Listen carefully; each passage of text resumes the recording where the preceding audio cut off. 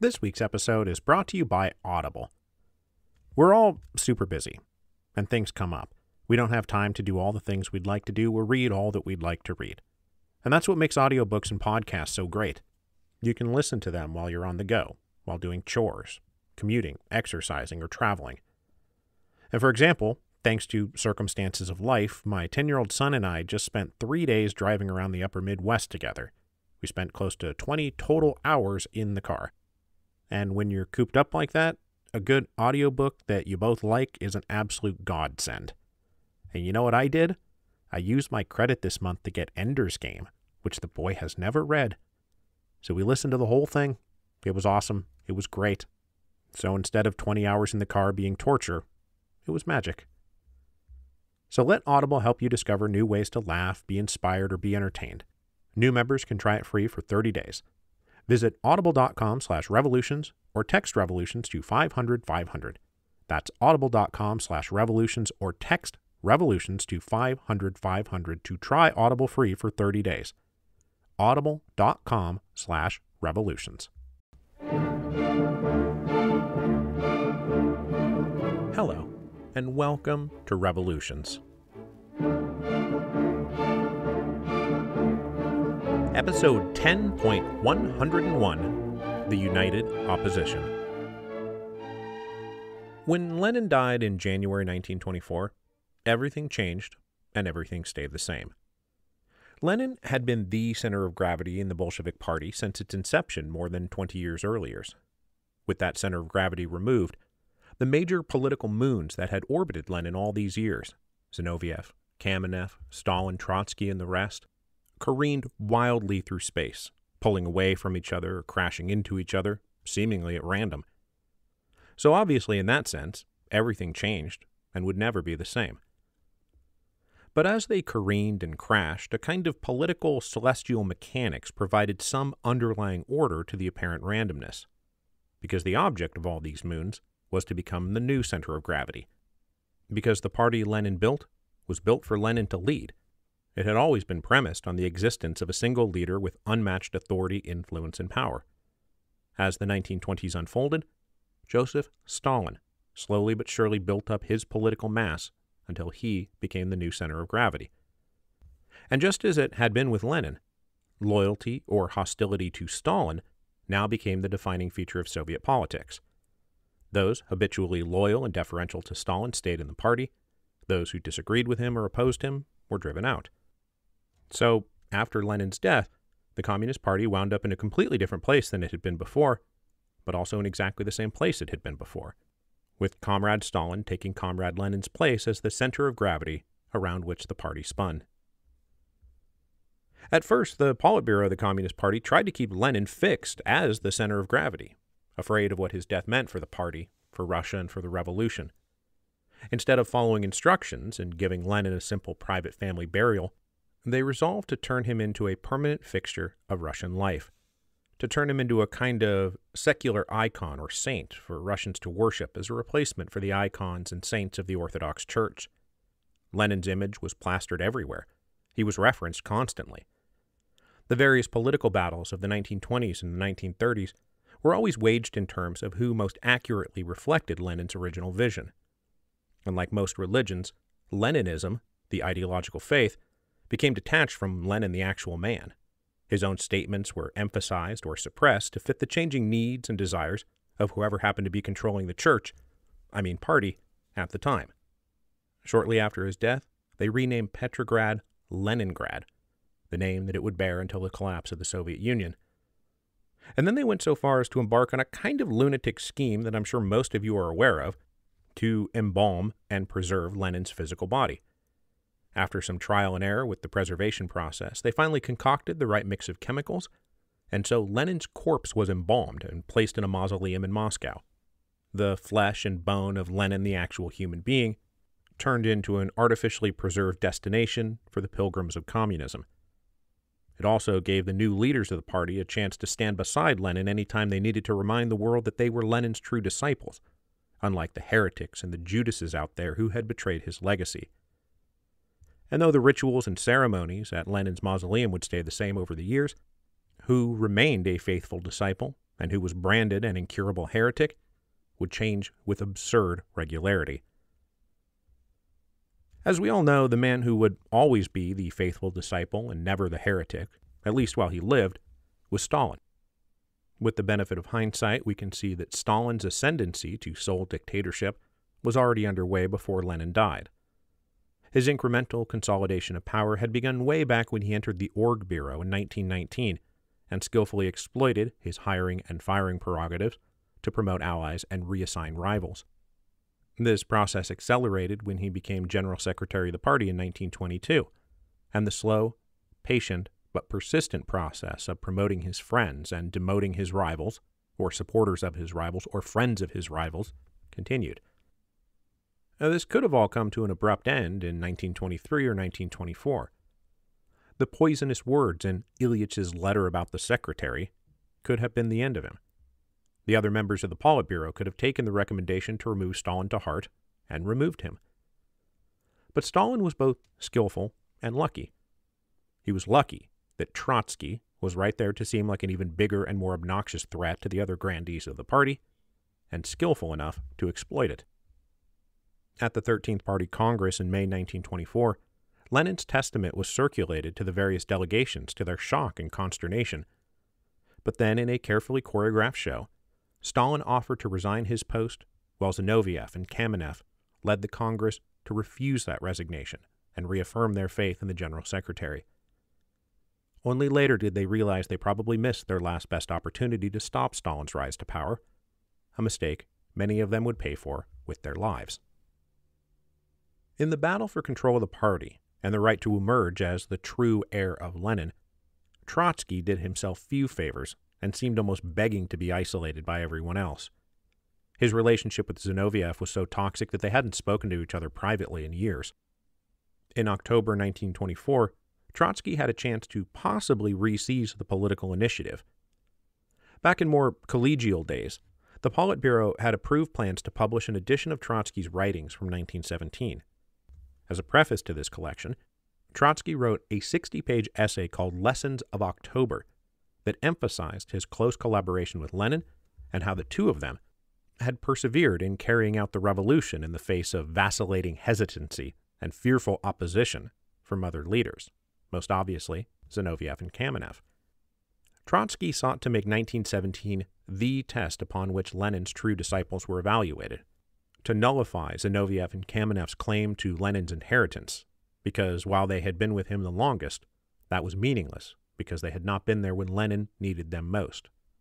Trotsky, meanwhile, stood right by his side. Now, much of what Trotsky wrote was true, but as usual, he wrote with dismissive arrogance and a distinct lack of generosity. So while Lessons of October may have been cathartic and scored a few tactical hits against his rivals, strategically it proved to be a major, perhaps a fatal, setback. The bond of solidarity of the Troika, Stalin, Zinoviev, and Kamenev, had been slowly dissolving throughout 1924. Lessons of October re-solidified them almost immediately.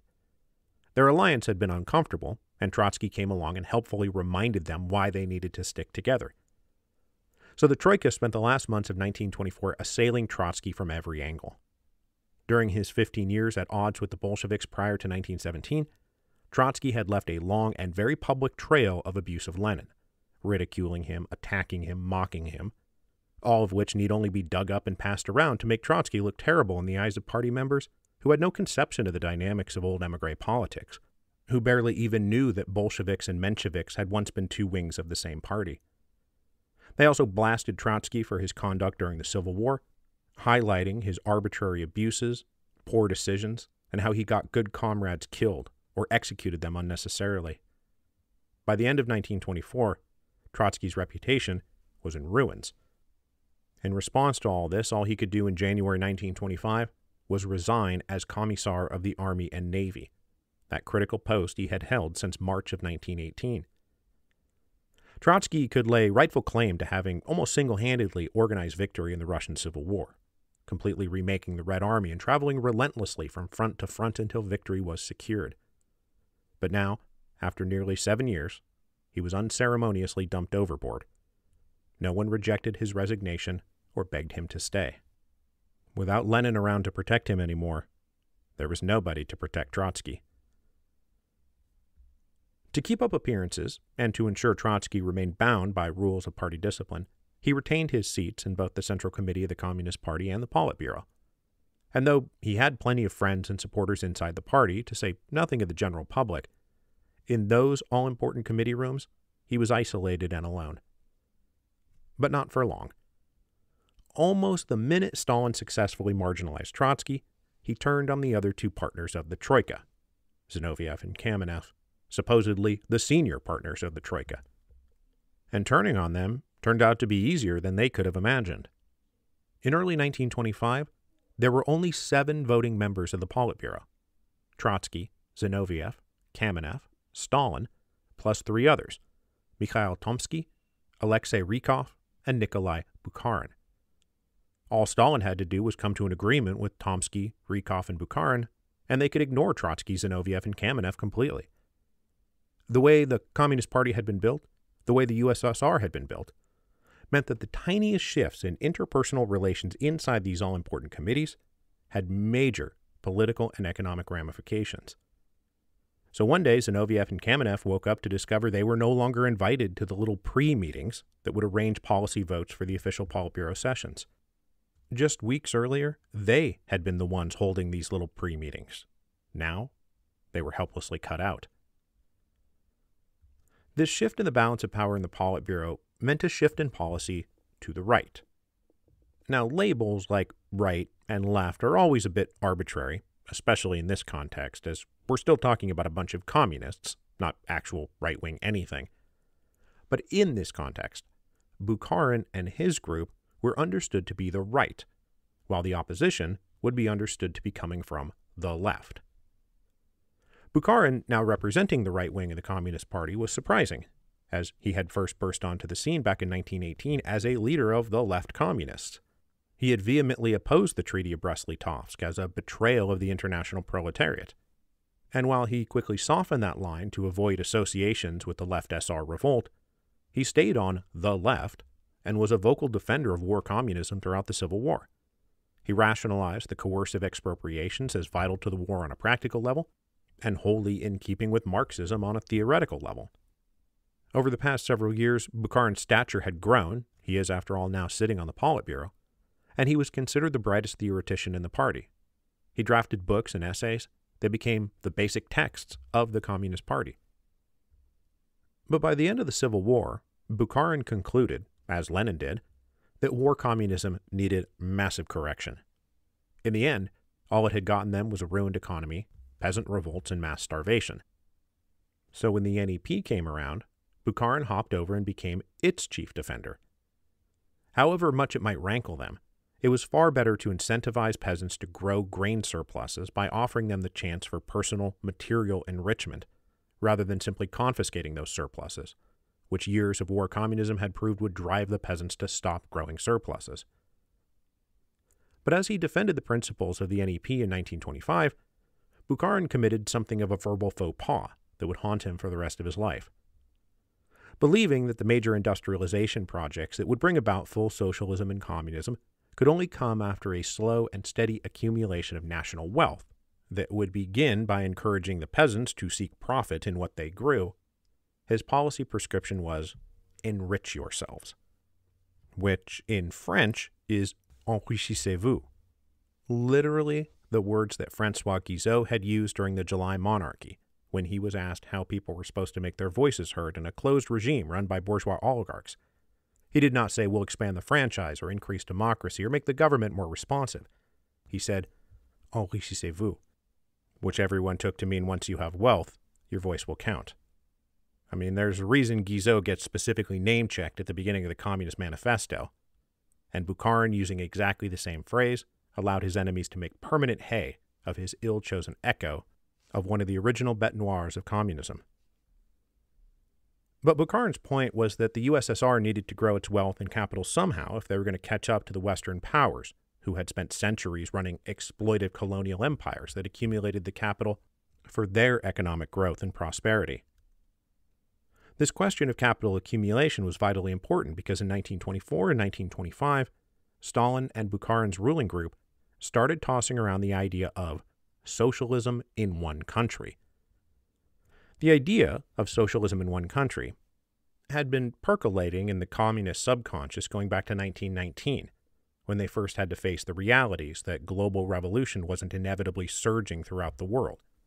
As we have discussed ad nauseum, all Bolshevik ideology prior to the revolution was premised on Russia being one part of a larger revolutionary whole, that they would eventually get the resources they needed to turn backwards Russia into modern Russia from their friends in neighboring revolutionary regimes.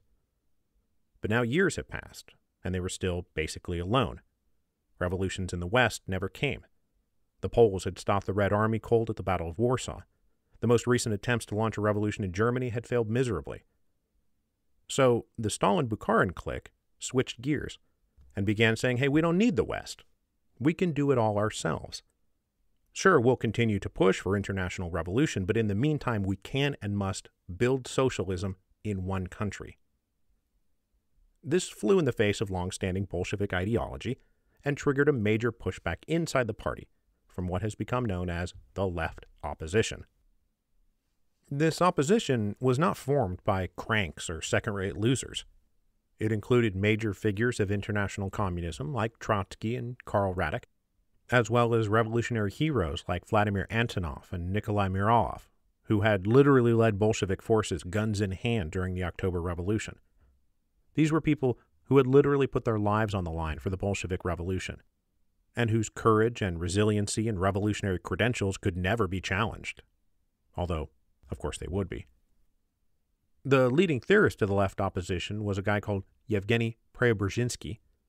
In contrast to Bukharin's theory of slowly building capital by favoring the peasant farmers, Preobrazhensky advocated rapid industrialization. Industrialization now, right now, at all costs. Full communism required a modern industrial economy, with its food problems solved by collectivizing all land and turning it into giant mechanized farms, cranking out huge grain surpluses that would both feed Russians and be able to sell something abroad for profit. Profits they could immediately turn and reinvest in further industrialization projects.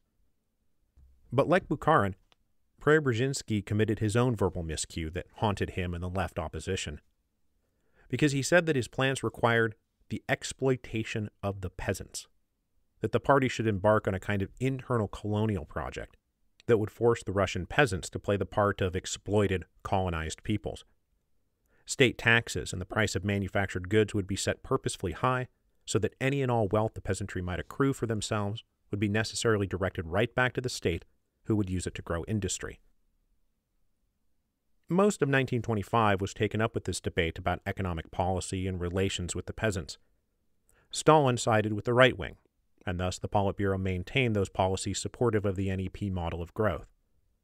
The left, not unreasonably, said all this policy would do is build the economic wealth and political power of class enemies of the proletarian revolution, namely the kulaks and the Nepmen, whose reconciliation with the Communist Party was transparently thin.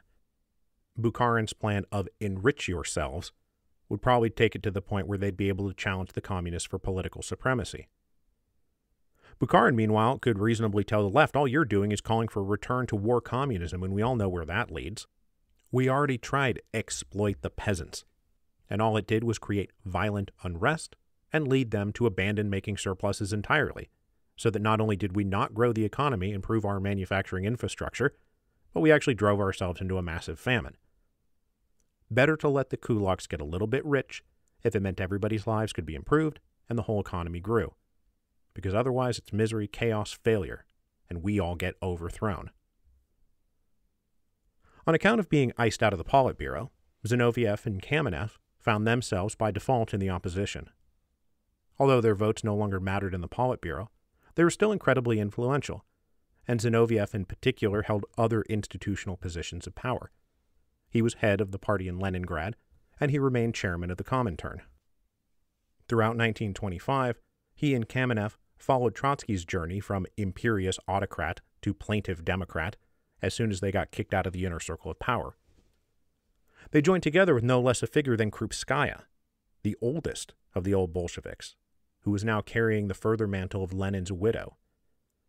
They all attacked Stalin's tightening grip on the party that strangled free debate and creative discussion.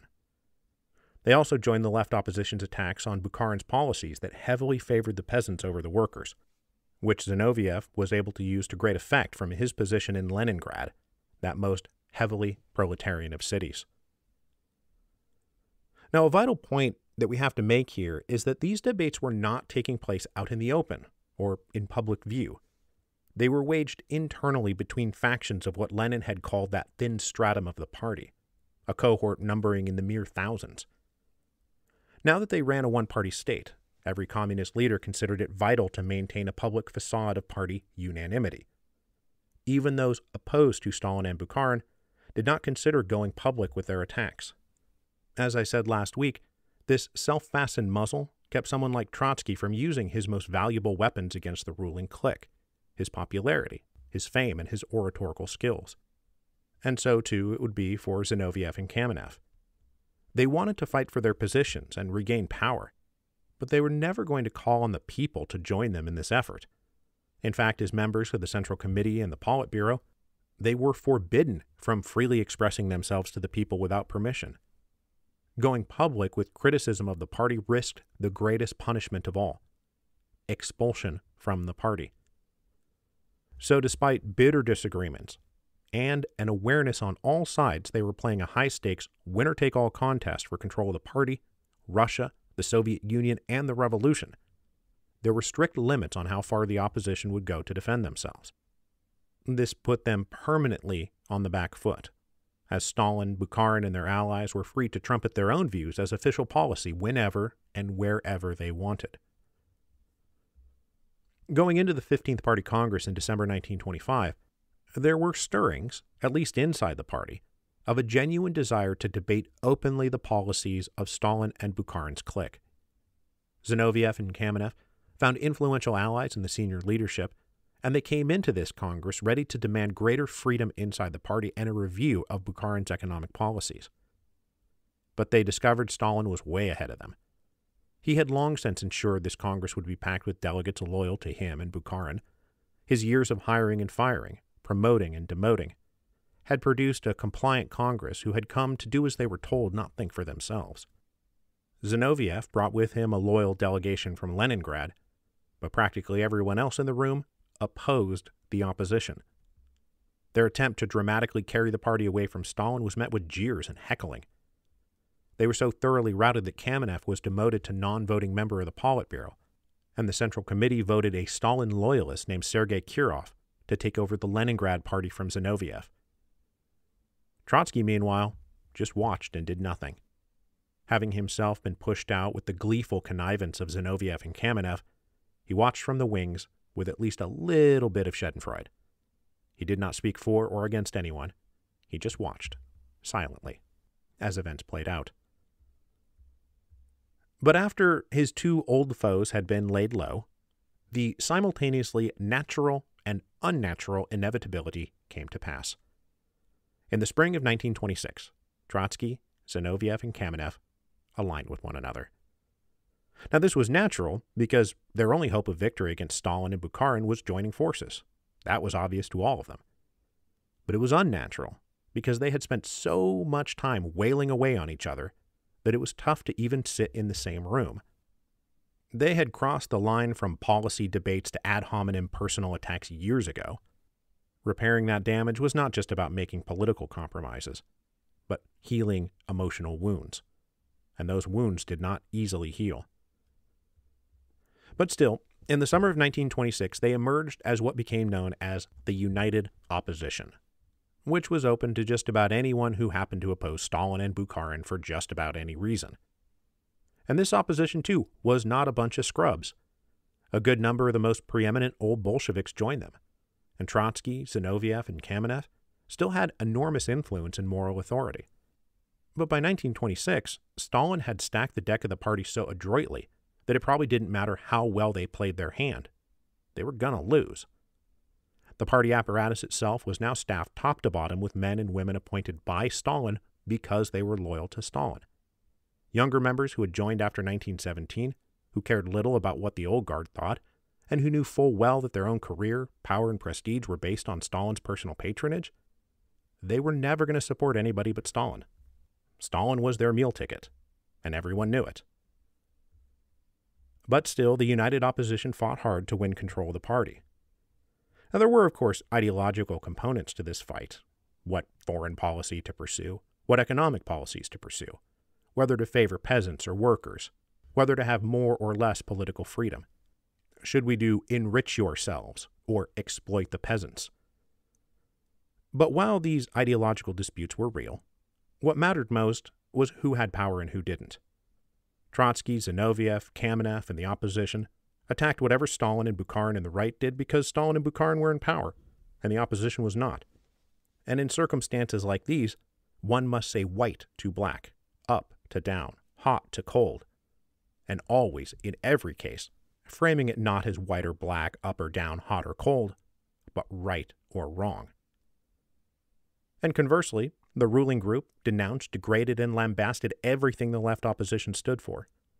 Their crazy push to bring back forced requisitions, collectivized farming, rapid industrialization at all cost, even it meant the brutalization of the peasants. How could we even consider going back to that? Foreshadow alert. And so while they fought hard, the opposition only lost ground.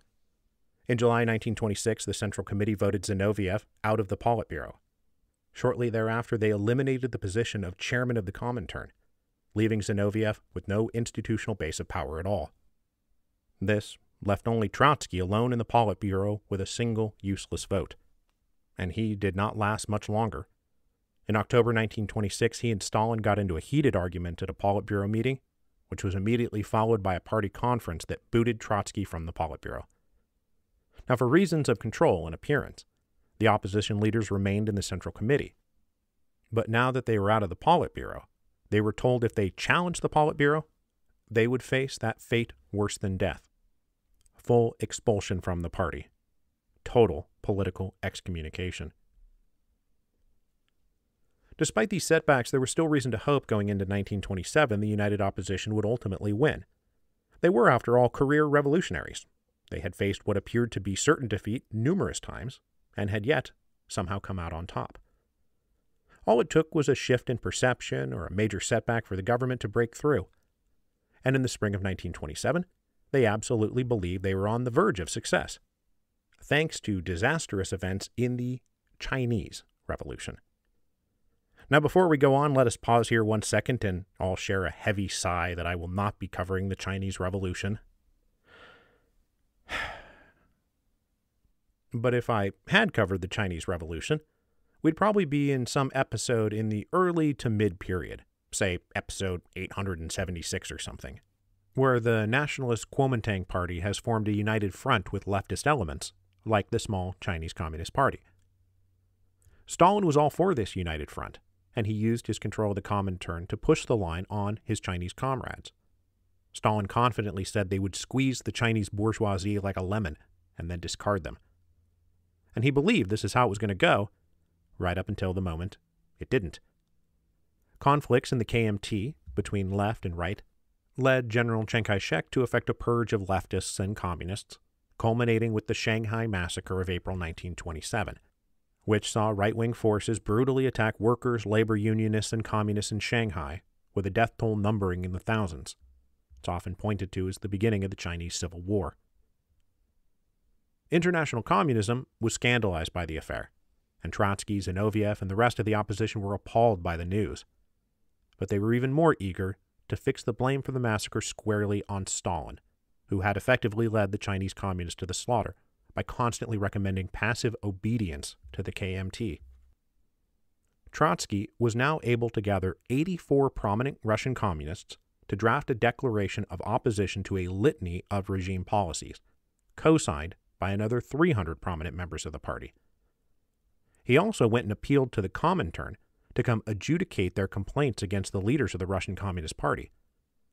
Now, adjudicating such disputes had always been one of the Comintern's functions, but it had only ever been used for the small satellite parties, not the Russian mothership. But it looked like the beginning of the opposition's comeback, and so Stalin moved quickly to quash it. Anyone who signed on to this most recent declaration found themselves reassigned to new posts, often positions abroad that took them out of Russia entirely.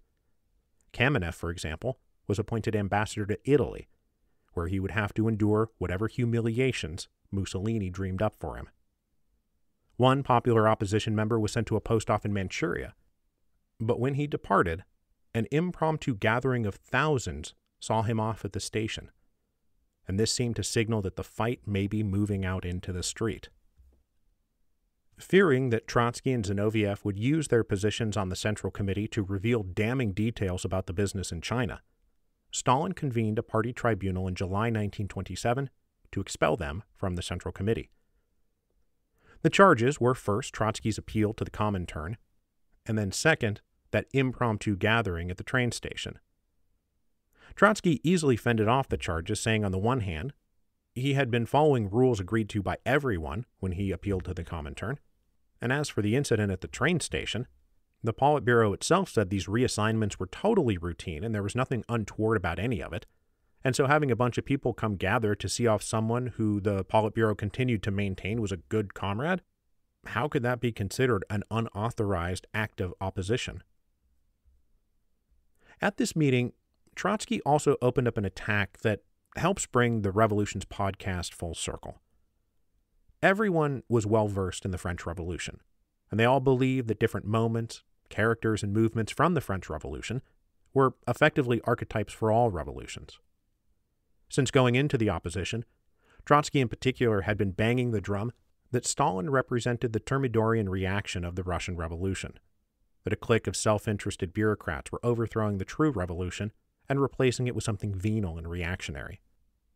And because it'll help tie together the whole podcast now that we're coming to an end, I'm going to quote at length some passages from Isaac Deutscher's biography of Trotsky, specifically Volume 2, The Prophet Unarmed, where he quotes at length Trotsky's speech during this tribunal. Deutscher writes, "Shortly before the opening of the proceedings, Solz, that is, Aaron Solz, the leader of the tribunal, conversing with one of Trotsky's associates and trying to show him how pernicious was the opposition's role, said, 'What does this lead to? You know the history of the French Revolution, and to what this led, to arrests and to the guillotine. It is your intention then to guillotine us?' the oppositionist asked. To which Solz replied, 'Don't you think that Robespierre was sorry for Danton when he sent him to the guillotine? And then Robespierre had to go himself. Do you think he was not sorry? Indeed he was, yet he had to do it.'" Once the tribunal got going, Deutscher writes, "Having surveyed the major questions at issue, Trotsky wound up with a forceful evocation of the French Revolution. He referred to the conversation quoted before, between Solz and an oppositionist. He said that he agreed with Solz that they all ought to consult anew the annals of the French Revolution, but it was necessary to use the historical analogy correctly." And then we quote Trotsky. "During the great French Revolution, many were guillotined. We, too, brought many people before the firing squad. But there were two great chapters in the French Revolution. One went like this," the speaker points upwards, "and the other like that," he points downwards. In the first chapter, when the revolution moved upwards, the Jacobins, the Bolsheviks of that time, guillotined the Royalists and the Girondists. We too have gone through a similar great chapter when we, the oppositionists, together with you, shot the White Guards and exiled our Girondists. But then another chapter opened in France when the Thermidorians and the Bonapartists, who had emerged from the right wing of the Jacobin party, began to exile and shoot the left Jacobins. I would like Comrade Solz to think out his analogy to the end, and to answer for himself first of all this question. Which chapter is it in which Solz is preparing to have us shot? Commotion in the hall. This is no laughing matter. Revolution is a serious business. None of us is scared of firing squads. We are all old revolutionaries. But we must know who it is that is to be shot, and what chapter it is that we are in. When we did the shooting, we knew firmly what chapter we were in. But do you, Comrade Solz, see clearly in which chapter you are preparing to shoot us? I fear that you are about to do so in the Thermidorian chapter." Trotsky then went on to say, "Do you think that on the very next day after 9 Thermidor they said to themselves, 'We have now transferred power into the hands of the bourgeoisie'? Nothing of the kind. Look up the newspapers of that time. They said, 'We have destroyed a handful of people who disturbed the peace in the party. And now, after their destruction, the revolution will triumph completely.' If Comrade Saltz has any doubt about it, and then Saltz interjects to say, "You are practically repeating my own words." And Trotsky responds, "I shall read to you what was said by Brival, a right Jacobin and Thermidorian, when he reported on that session of the convention which it had resolved to hand over Robespierre and his associates to the Revolutionary Tribunal. Intriguers and counter-revolutionaries draping themselves with the togas of patriotism, they had sought the destruction of liberty, and the convention decreed to place them under arrest. They were Robespierre, Couthon, Saint-Just, Lebas, and Robespierre the Younger. The chairman asked what my opinion was, and I replied, those who had always voted in accordance with the principles of the Mountain voted for imprisonment. I did more. I am one of those who proposed this measure. Moreover, as secretary, I hasten to sign and to transmit to you this decree of the convention." That is how the report was made by a Saltz of that time. Robespierre and his associates, these were the counter-revolutionaries. Those who had always voted in accordance with the principles of the Mountain meant, in the language of that time, those who had always been Bolsheviks. Brival considered himself an old Bolshevik. Today, too, there are secretaries who hasten to sign and transmit. Today, too, there are such secretaries. Then he went on to say, "The odor of the second chapter now assails one's nostrils. The party regime stifles everyone who struggles against Thermidor. The worker, the man of the mass, has been stifled in the party. The rank and file is silent. Such had also been the condition of the Jacobin clubs in their decay. An anonymous reign of terror was instituted there. Silence was compulsory. The 100% vote and abstention from all criticism was demanded. It was obligatory to think in accordance with the orders received from above. Men who were compelled to stop thinking that the party was a living and an independent organism, not a self-sufficient machine of power. The Jacobin clubs, the crucibles of revolution, became the nurseries of Napoleon's future bureaucracy. We should learn from the French Revolution. But is it really necessary to repeat it?" So a couple of things about all that. Trotsky's take on the Reign of Terror, that it was originally a force projected upwards at royalists and Girondists, is a teensy bit sketchy. Sure, prominent royalists and aristocrats were definitely caught up in the Reign of Terror, like, say, Louis XVI and Marie Antoinette, but the move against the Girondins was hardly a upward thrust. It was much more of a sideways jab, and which Trotsky himself clearly associates in the Russian context with the purge of the Mensheviks and the SRs, actions which he approved of. But unmentioned is the fact that the Reign of Terror was also always pointed downwards, at peasants and journalists and shopkeepers or parish priests who provided the vast majority of the names of the victims of the Reign of Terror, long before Thermidor. The Jacobins always pointed upwards, but the guillotine always fell downwards. And in fact, Thermidor was precipitated by those who wanted to stop the Reign of Terror, even if, as we know, many of those Thermidorians had been hypocritically the worst of the terrorists. Now, Trotsky also compares himself and the left opposition to Robespierre and the true Jacobins. He criticizes the Jacobin machine for becoming too rigidly bound by enforced top-down dogmas, where the slightest deviation or criticism could get your name put on a death list. While with all due respect to Comrade Trotsky's scholarship, to say that such things befell the Jacobins after Robespierre's death would perhaps suggest a closer review of the Jacobin Party under Robespierre's leadership. Now, there is something to the idea that Stalin was building a cynical, Bonapartist-style dictatorship that didn't care about anything but staying in power, and was thus planning to bring the heroic revolutionary period to a close. But let's peek ahead just a few years and see if Stalin is planning to wind down the revolution with his newly won dictatorship. As we'll see next week, that's not the case at all.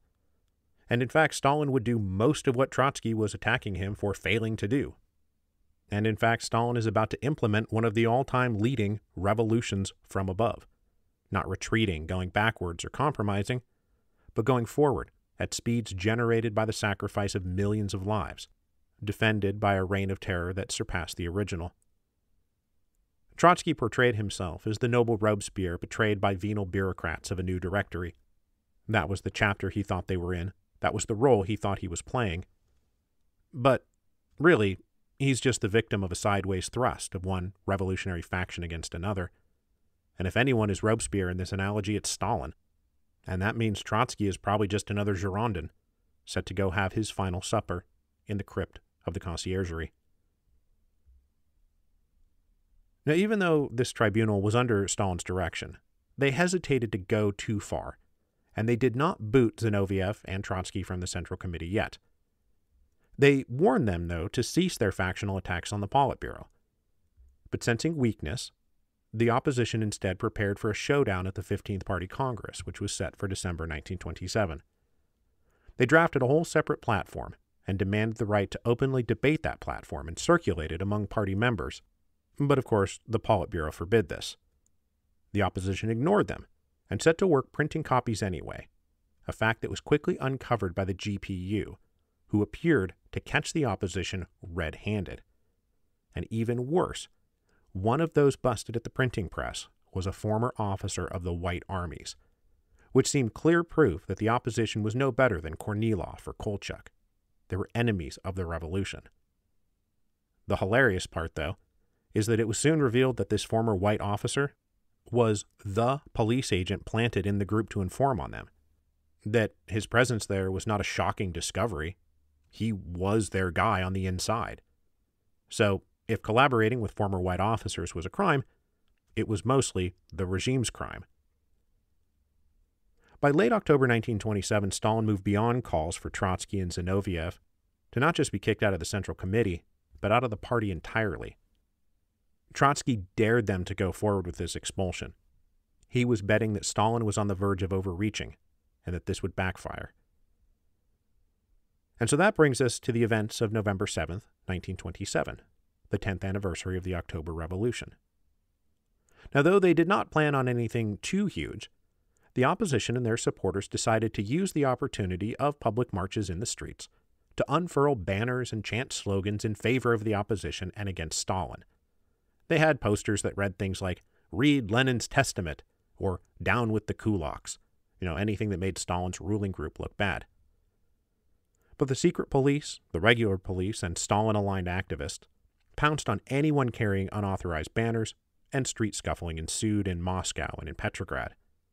This scuffling made it look like the opposition had launched a violent protest, but mostly it was just because they were getting jumped by the regime's forces and fighting back. Victor Serge, the former anarchist turned Bolshevik, who was now a supporter of the left opposition, was there in Leningrad. He said that while he maneuvered amidst the crowd, he shouted, "Long live Trotsky and Zinoviev," but that this call was met only by silence, until enemies of Trotsky and Zinoviev called, "To the dustbin with them," a deliberate callback to Trotsky's own declarations against Russia's Girondins, the Mensheviks and the SRs back in 1917, who he was now destined to follow, because it was his faction's turn to be declared counter-revolutionary heretics and purged. The response from Stalin to the events of November 7th was swift.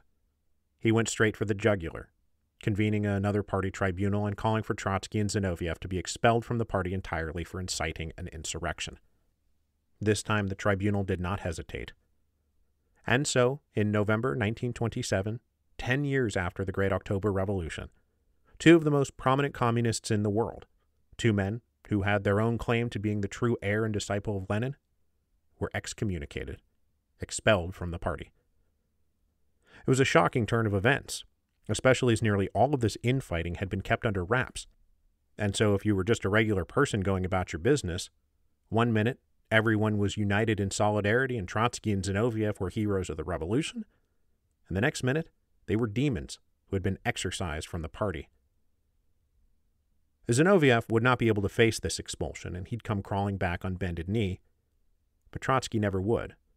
Trotsky never could. This was the beginning of the end of his revolutionary career in Russia, and his association with the Russian Communist Party he had done so much to put in power. Kicked out of the Kremlin immediately, and then out of Moscow, he was ordered to internal exile in Kazakhstan, where he would spend a year before being departed from the USSR entirely, never to return. Ironically, Stalin and Bukharin's triumph over their rivals in the United Opposition coincided with an abrupt shift in power and in policy.